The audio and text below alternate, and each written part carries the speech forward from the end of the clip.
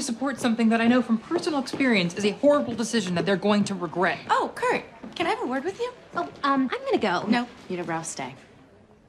Kurt, I took what you said to heart, and I thought long and hard about it, and it occurred to me that you may have a point. Okay, maybe Brittany and I are too young to get married. I mean, after all, that's why it didn't work out with you and Blaine, right?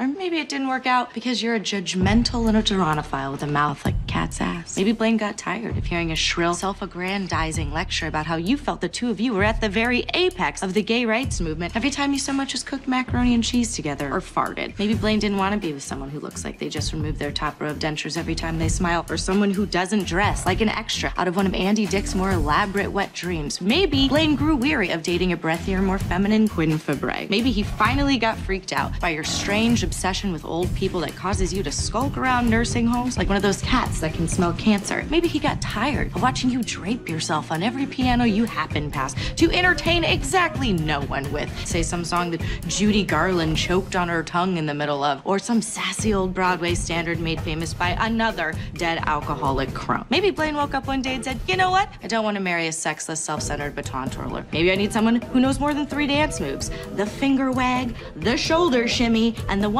where you pretend to twirl 2 invisible rainbow-colored ribbons attached to your hips. So you know what? Maybe that's why it didn't work out. Maybe it has nothing to do with me and Brittany. Maybe it's just that you are utterly, utterly intolerable. Maybe that has something to do with it.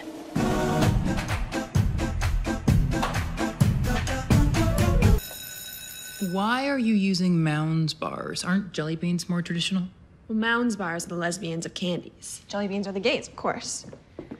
I used my better than yours math brain to figure out exactly how many minutes Santana and I have spent together, and I'm putting the mini Mounds bars into this giant jar to give to her as an engagement present.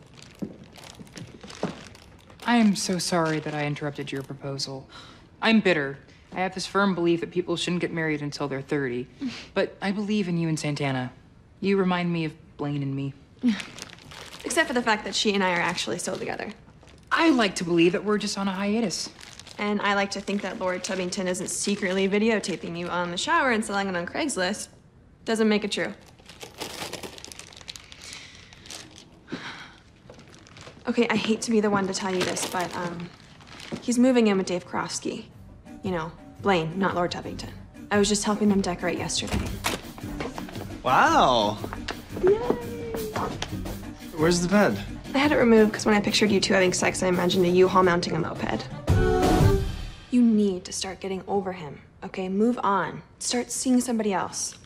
I'm sure there's another person in this world who will understand and appreciate your particular brand of eccentricity.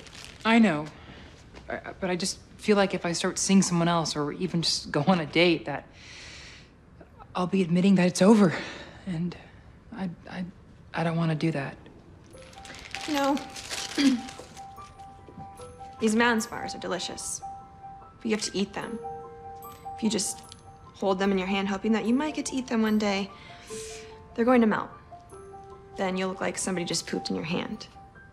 Don't let waiting for things to maybe work out with Blaine turn you into the guy who looks like somebody just pooped in your hand. I've missed you, Britt. I know, I'm awesome.